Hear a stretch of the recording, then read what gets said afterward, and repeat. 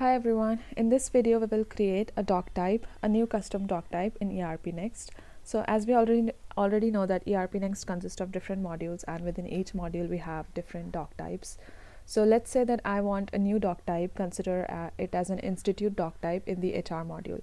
So what I actually want is that for the job applicant, in the job applicant form, apart from this applicant name, email address, and then cover letter and resume, I also want the applicants to enter their institute detail, particularly from where they studied. All right, so what I'll do is, to create a new doc type, I'll go to the doc type list. So here, these are all the doc types in the HR module. If we want to see different doc types, then we can go into CRM module, and these are all the doc types present in CRM module. Now since I want to create a new doc type in HR module, I'll just go to HR and then I'll create new doc type. Now I'll name this as an institute, since I'm creating an institute doc type. Over here we have this option that is submittable. So if I check on this, that means the document form will be submittable. That means you cannot delete it directly, you'll first have to cancel it. Now I won't make it submittable, it's a simple doc type. So let's add some fields now. So first field is name field, that will be the data field of an institute. All right, then what else is there? We have institute address, and then we'll have institute contact. All of these are a data field. All right, so, and what else can we add?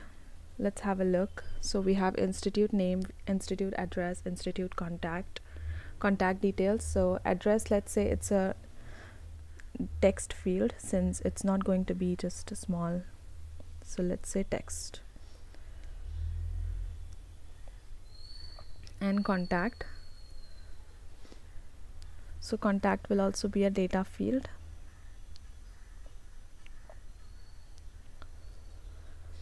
So alright, this doc type is, I'll just click on save. So now the new doc type will be created. So we have now an institute doc type. Now over here we'll do some changes over here. So you see, if you want to add a role, that is right now it's a system manager role. So what I'll do is, since I created this doc type in the HR module, I'll add a new role of HR user. So HR user can read, write, create. Alright, and I'll also add a guest.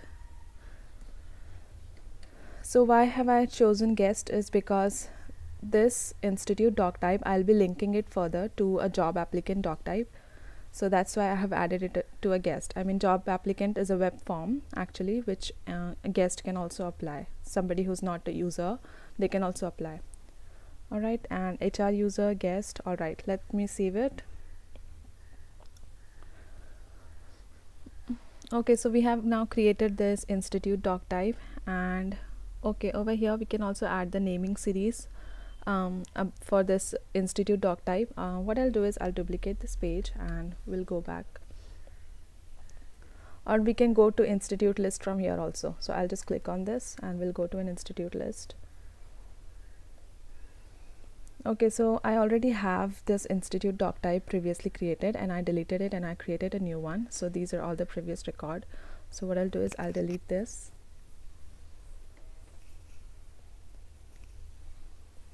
Let me refresh it.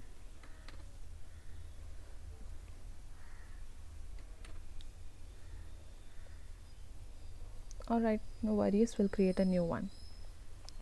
So let's say the institute name is NYMS, and the address is Powai, Mumbai, and we have the contact details of the institute, that is, let's save it.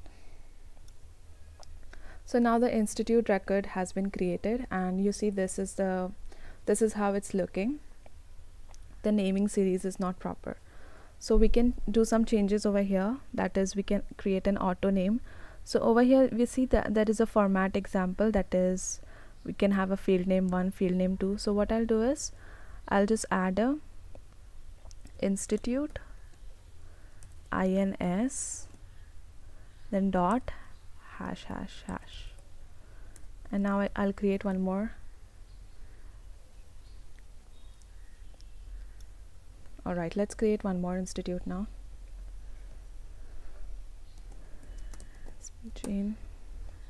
Let's add the address Hyderabad, India, and we'll add their contact detail.